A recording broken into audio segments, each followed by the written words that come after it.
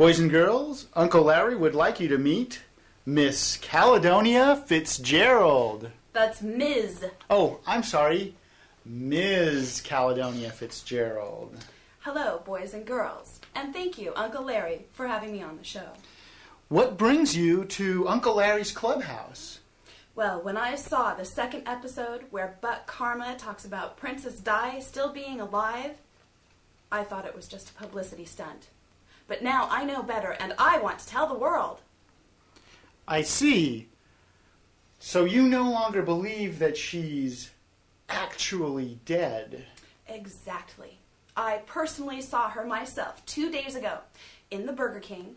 She was wearing a tube top and pedal pushers, and she ordered a 99-cent Whopper and a Diet Pepsi.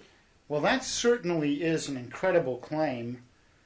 How do you know it was her for sure? Well, I'm not blind. She's been all over the television and the news for the last month. I think I can trust the evidence of my own eyes. Indeed. Why do you think she would fake her own death? Well, to escape the paparazzi, the pressure of the media. She didn't have a family life or any privacy. She said so herself. I think she got the idea from Elton John. He talked to her about Jim Morrison.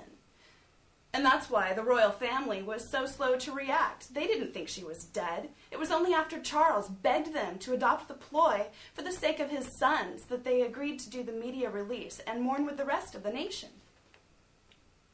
Well, that is certainly an intriguing theory.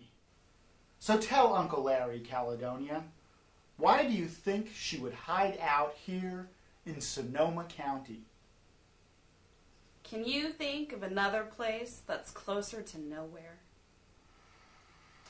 Well, you got me there.